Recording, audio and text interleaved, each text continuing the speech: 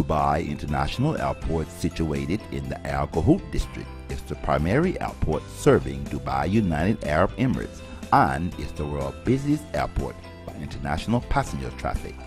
In 2015, DXB handled 78 million passengers, 2.51 million tons of cargo, and registered over 400,000 aircraft movements.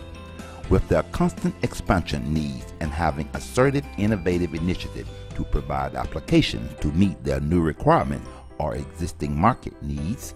DXB management called on HDL Dubai to provide them with a solution to meet the demands needed for new and innovative lighting control technology. With HDL being a global company that manufactures home automation and building control technology, HDL Dubai implemented their latest innovative lighting control system to meet the needs and requirements for the baggage handling system areas, the CCTV rooms, and meeting rooms for Terminal 1, 2, and 3.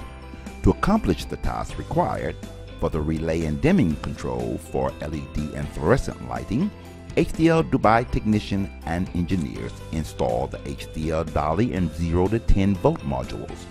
To control color and light intensity, the team implemented HDL 48-channel DMX scene controller, and for the end-user interface, the elegant HDL DLP touch panels were installed.